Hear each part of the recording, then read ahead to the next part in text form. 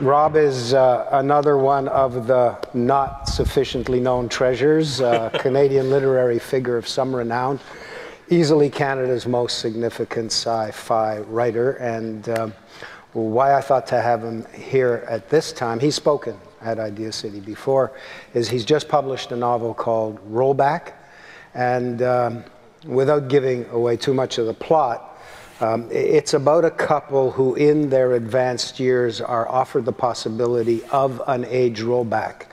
A new device has been discovered, but it's new, it's not infallible. They agree to proceed, and the procedure works in the case of one of them, and it doesn't in the case of the other. Interesting story. Robert? Thank you, Moses. Thank you. Thank you, everybody. I'm delighted to be here. Thank you. Thank you. As Moses mentioned, I'm a science fiction writer, and I want to make a distinction between science fiction and fantasy at the outset. Science fiction is about things that plausibly might happen. Fantasy is about things that never could happen. And the way that a science fiction writer deals with what plausibly might happen is through a process called extrapolation, which means we start in the past, look at what's come to date, and then try and reasonably project forward. So to talk a little bit about this theme, this module here, which is about aging, I want to go back actually quite a bit into the ancient past. Moses mentioned my novel Rollback. That's true, I did write that book. Probably my most famous novel is a novel called Hominids, which won the Hugo Award, the top award in the science fiction industry, and it dealt with Neanderthals and us, and why we're here and Neanderthals aren't here. And one of the reasons that we're here and they aren't here is that we invented some things that they didn't invent. On a kind of prosaic basis, we invented projectile weapons and spears that you throw. They only used thrusting spears, which meant you had to get in very close quarters with the animals you were going to kill, and that was a very high mortality rate for a Neanderthal hunter. We made progress and eliminated that difficulty. But that's not, I think, the reason that we survived ultimately than they did not. Now, I know recent evidence shows that we crossbred with Neanderthals and that we subsumed some of their DNA into our own. That's true, but they are gone as a culturally distinct group. Why are they gone? Why are we still here? There's been a lot of reference to the fact that only in the last century, maybe century and a half, have we seen any appreciable progress in human aging. That's kind of sort of true, but it's not the entire story. Neanderthals and Homo sapiens sapiens, us, coexisted until about 28,000 years ago. And then something happened and they disappeared and we endured. And one of the things that some anthropologists, paleoanthropologists argue that happened is this. Our lifespan got just a little bit longer than theirs. We went from having the same average lifespan they had, which was about 28 years, to having a lifespan of 30 or 31 or 32 years. In other words, we invented old age.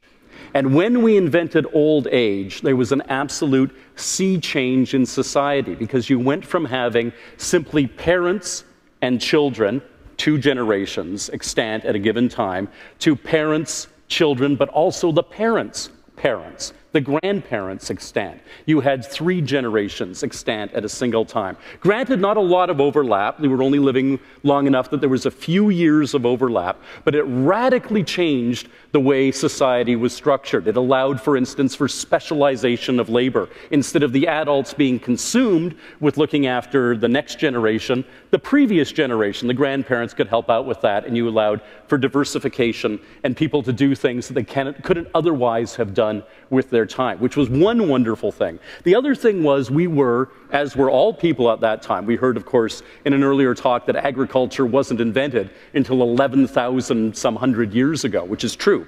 Neanderthals disappeared 28,000 years ago. There were no agriculturalists in the world at this time. Everybody was a hunter-gatherer, and hunter-gathering depends on something else that we associate with old age. That is wisdom. It depends on accumulated life experience being able to guide you in predicting what your future actions should be. So that if you start living longer and longer, you see more and more patterns in migrations of animals, in the way that plants respond to a dry season as opposed to a wet season and so forth. The more experience you have, the better you're able to predict, okay, it was a really dry winter, we should move over here for the summer. It was a really wet winter, we can stay here. And a few additional years of accumulated wisdom is one of the reasons that we're here today. So I think a very positive message that I want to leave you with is that aging has not, in fact, been a bad thing for the human race. It, in fact, has been the defining characteristic of why we and all the other kinds of genus Homo, alone among all the kinds of genus Homo that ever existed, are extant to this day, are still in existence, is because we learned to age a little bit more. And then that's absolutely right. As we've heard from some other speakers, we stalled for a long period of time. There was an extended period where the lifespan of human beings stayed about the same. Now, you have to be careful about these statistics because you always have to ask yourself whether infant mortality is being factored into the age. When you say the average age is very low, well, yes, because you're losing 9 out of 10 children before they're 5 years old. Of course, the average is going to be low. We heard the example earlier today of Sophocles, my favorite playwright. He wrote Oedipus Rex, who lived to be 90 years old 2,000 years ago. Of course, these kinds of ages that we're aware of today as being good, hale ages did exist in classical times as well. The only difference is more and more people are achieving those ages. Will we go beyond that biblical 70? Will we go beyond the 124 years, as we've seen the oldest human being has managed to be? Anytime in the near future. My position is yes, that we are going to do that, that radical human life prolongation is in the cards. It's something that's going to happen this century. Now, this century is a scary thing for those of us who are already halfway through our own personal century at this point, but for people who are born today, who are born here in the second decade of the 21st century, the likelihood that they're going to see the 23rd century, well, you would be mean-spirited to say they're not going to live to be in their 90s, right? The chance that they're going to live to see the 24th century as well, which is, to put it all in good science fictional terms, 23rd century is Star Trek the original series, 24th century is Star Trek the Next Generation. So the fact is that people alive today may very well live long enough to see Captain Jean-Luc Picard and get to ask him why a Frenchman has a British accent in the 24th century. This is all reasonably plausible because of the incredible rapidity with which we are solving scientific conundrums related to aging. Aubrey de Grey, who is a great senescence theorist, will talk about the 7 factors that contribute to aging. We have the laundry list of what goes wrong with our bodies, and all we have to do is come up with the right ways to deal with those 7 factors to get us to live for longer lives. And I don't want to bog us down into what those miracle processes might be. Some are gene therapy, some are perhaps nanotechnology, some are simply finding chemical things that'll clear out the junk that accumulates within our cells and between our cells and in the neural tissue of our brain. You can look up that laundry list yourself online. What I want to talk about a little bit in the time I have remaining is what this is going to mean from a societal point of view.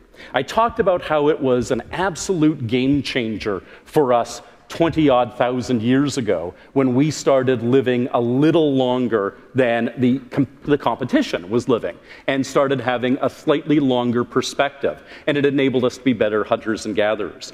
The single biggest problem that faces us today as a species is not our individual mortality, but is the potential mortality of our entire species and of this planet. That is, all of this talk about life prolongation does us no good whatsoever if we have a severe ecological collapse, or if we have an absolute nuclear holocaust, or a biological holocaust, or if we're unprepared for when another asteroid slams into the Earth, as the one that did at Chicxulub 65 million years ago did, and wiped out the dinosaurs through severe climate change. Or if we don't control climate change, any of these things might be more likely to cause a failure in that scenario I put forth. That is, that somebody just born today will live long enough to ask Jean-Luc Picard how come baldness hasn't been cured by the 24th century.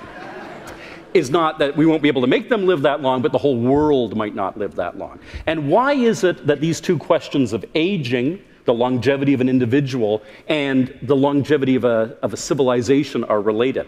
Well, they're related, I think, in a very straightforward Darwinian sense, all right? Darwin gave us the explanation of why we are here today, which is natural selection. And natural selection has many engines involved in it, but one of them is kin selection. You preferentially benefit your closest relatives so that they will survive with copies of your genes, even if you will not yourself. Because all evolution cares about is how many copies of those genes are out there, not how many individuals, not any particular individual. It's very much gene selection is the level of natural selection. So that if you're having a situation where you're having to decide who's going to be saved, your son or your brother's son, who do you save? Darwin says you save your son because he has half your DNA, your brother's son has a quarter of your DNA. You don't save your brother's son. If I were to say to any of you in the audience here that your second cousin, once removed, is in dire financial straits, isn't going to meet his or her rent this coming first of the month, how many of you are immediately reaching for your wallet? Well, I can see not a one of you is. In fact, most of you are scratching your heads trying to ask yourself, who is your second cousin once removed, right? Well, your second cousin once removed is a person who has 1/64th of your DNA.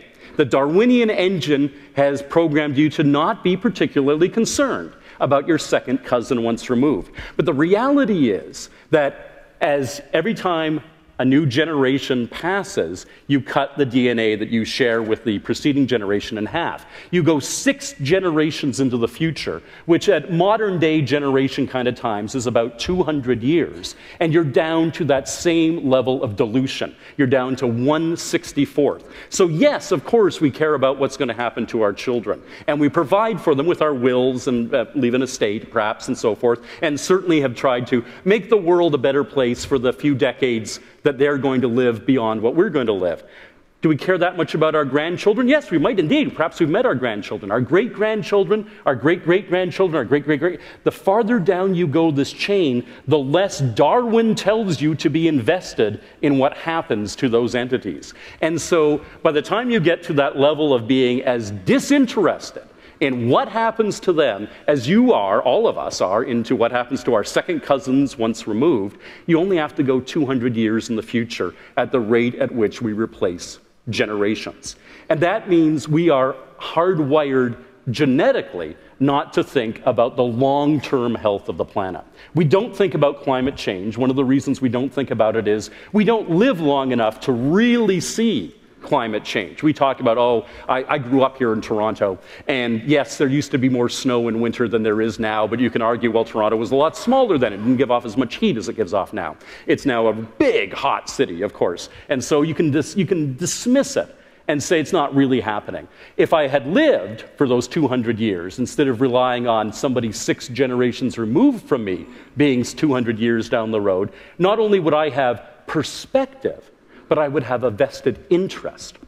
And so life prolongation, I think, is going to be wonderfully important for the long-term survival of the species. As soon as we start thinking in horizons that are longer than just our kids and maybe ourselves, just ourselves and maybe our kids, we start looking at the possibility of this society, this civilization, enduring, long enduring, as Abraham Lincoln would say, despite all of the possible threats against it. We become very much having a vested interest in the future. Instead of the 24th century seeming like a ridiculously far future notion, it's where we're going to be retiring in, or where our kids are going to be retiring in, and we should prepare for that. This is so foreign to most of us. We have such short time frames that we think in. I was hired a couple of years ago by a big pharmaceutical company to come in and give a keynote address to them in their vaccine division. And you say, why is a science fiction writer coming to talk to people who do vaccines? And the answer was this. The vaccine division deals with projects that last longer than a normal career. It takes 20 to 30 years to bring a new vaccine actually to market. Most people who work on a vaccine come in at some point in the development cycle where it's already begun and leave. They either retire or move on to some other kind of vocation before it is finished. And there's an enormous difficulty with motivation of these people because the project is bigger than them. We're hardwired to think in terms of careers that are a couple of decades and lifespans that are 10 decades or fewer. And this really demoralizes us and makes it incapable for us to do the kind of long-term thinking that we need to do.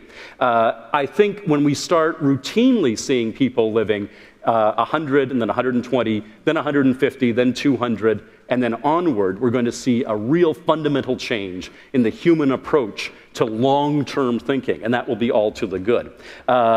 What we need to do now, I think Matt Ridley observed that right now human lifespan is advancing by about 3 months for every year.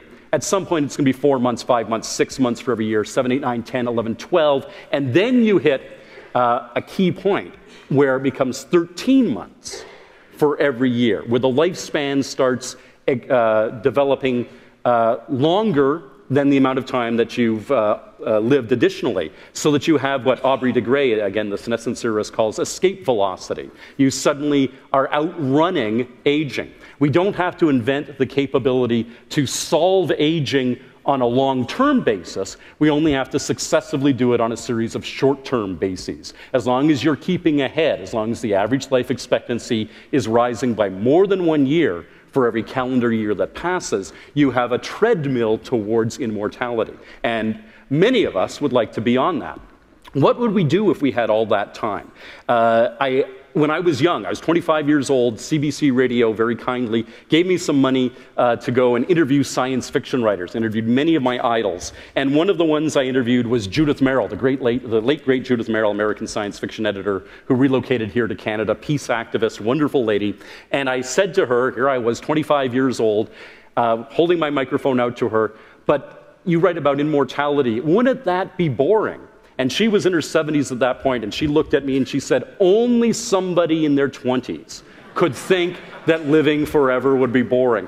Here I am near the end of my life, she said, and there are so many things that I never got to do that I want to do, and so many new things being invented for me to do, that there's this endless list. Your bucket list becomes like the expanding universe as you get older. Bigger and bigger, more and more things that you want to do. Amongst the things that we might do, realistically, is, especially if we keep breeding on this planet, which we probably will, we like procreating, we like having multi-generations, is we will finally start moving out into space. We will have to move out into space because space has a lot of space, hence the name.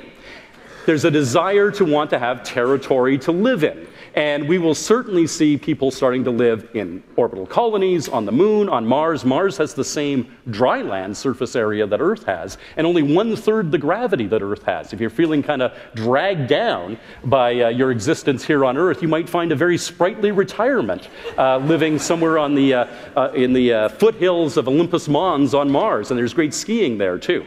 So realistically, I think we are going to extend the human lifespan. It's what saved us initially as a species. It's why we're here today, is because we learned to live longer, take advantage of the wisdom that that longer life gave us. It's what pushed us to this plateau where now, today, we understand all of the reasons why we do age. We have the laundry list, and we're starting to chip away at each and every one of them. There only are 7 or 8.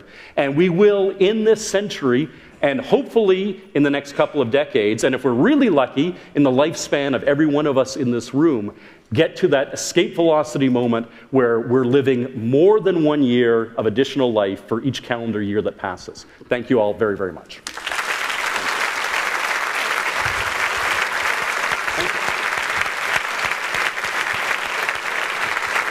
Thank you. Let's take a picture. Ah, picture. Yeah. The picture. Okay. Thank you. One more. That's great. Thank you. Right. So, Your name too. Oh, my handler has my name tag. yeah.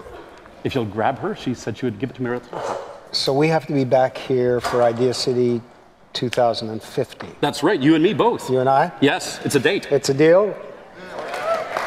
Absolutely. And you're all committed to being here yourselves?